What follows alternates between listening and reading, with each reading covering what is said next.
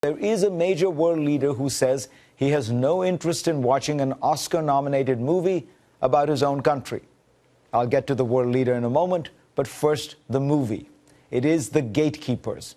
The documentary is about Shin Bet, Israel's internal security service. No one has ever interviewed any one of its leaders on camera.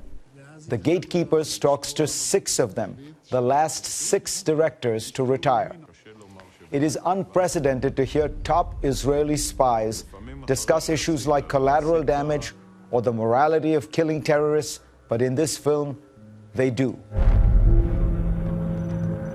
They are honest about the methods they had to use, deadly, brutal, effective.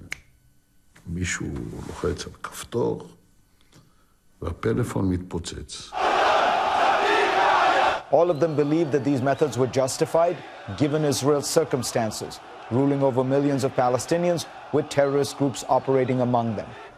But what was stunning to hear is that all of them believed the only real solution for Israel was to end the occupation now. Take a look at these clips from the film. This is former Shin Bet director Avraham Shalom, who says Israelis have become cruel.